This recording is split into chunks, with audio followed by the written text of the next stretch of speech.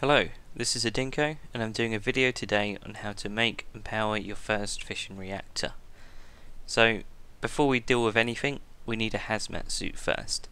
There's 4 parts to this: the boots, the leggings, the body and the mask. And this protects you while you're handling radioactive materials, otherwise you'll get some pretty bad side effects. The second thing we're going to need is a power source to start processing our materials. I've got an energy cell here, but you can use solar or dynamos or most forms of electricity. So it all starts with the uranium ore. We need to process this into a fuel that we're going to put into a reactor later. And the first thing we need to use is the chemical extractor. So I'll stick this on my power here. Inside the chemical extractor we put some uranium ore, and we also need some water. So water goes in that first slot, uranium ore goes in the second, and you can see it's already beginning to process into yellow cake. Okay, so I've made some yellow cake. We'll pop this into our inventory, and let me just show you what happens when we're not wearing a part of our hazmat suit. I take it off and immediately I get radiation sickness too. So this is why it's important to keep covered with a hazmat suit at all times when dealing with this. Now the second part we're going to need for this is the nuclear boiler. What the nuclear boiler will do is take our yellow cake and some water, and it will process it into uranium hexafluoride gas. Okay, so I've processed a bit more of my yellow cake into some uranium hexafluoride. The third block we're going to need here is a centrifuge. If we pop that down right next to the nuclear boiler, it will automatically take the uranium hexafluoride out of the nuclear boiler and into the centrifuge. Now this is a little slow and it's going to take a little while to make some uranium, so I'll pause the video here. Okay, so my centrifuge has completed 2 cycles and I've made some uranium-238, which is this breeding uranium here.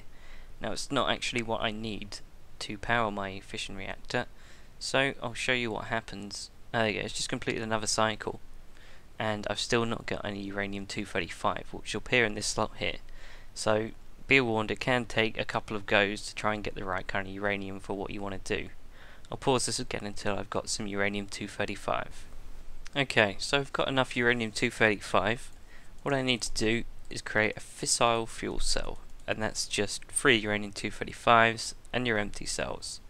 Now this fissile fuel rod is going to be the fuel for my nuclear reactor. Okay, so let's build our reactor. The first thing we're going to need to do is make a 3x3 hole in the ground and 2 blocks deep. Now on one of the sides we'll make a hole, and just next to it we'll make a hole in the corner. In the side we'll pop our sticky piston down. Now on top of the sticky piston we need to put a control rod. This, in combination with a thermometer block, is going to help us regulate the temperature of our reactor and stop it overheating to explode.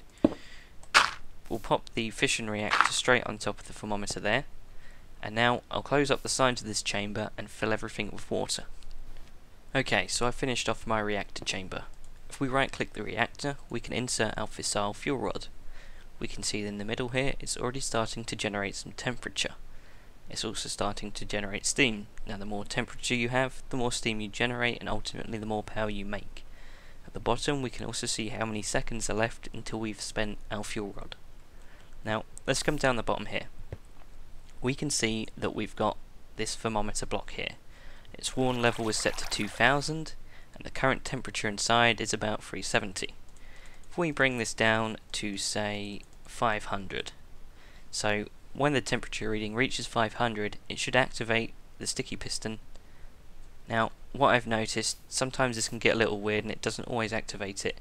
If you put a block down next to the sticky piston, that normally sorts it out. So the control rod is raised, and what this will do is pause our reactor so it doesn't generate so much heat, and we can keep it at a stable level. You can see it's hardly going up at all, and in a few seconds this will sort itself out and start going down. Now a reactor will overheat and explode at 2000 Celsius. I like to leave it at a warning level of around 15 to 1600. So we'll set that here and we'll leave that running, making some steam. Now what we need to do is put on some turbines. So if I just place this glass block, I can start adding in reactor turbines. So you can fit these straight above the reactor. if I do so like this, now you can see that they're spinning already because they're capturing the steam and making some electricity. We can use a crescent hammer, or most of the Minecraft wrench is available in various mods, and if you use that on the middle turbine, you turn it into one big old turbine here, which generates even more electricity.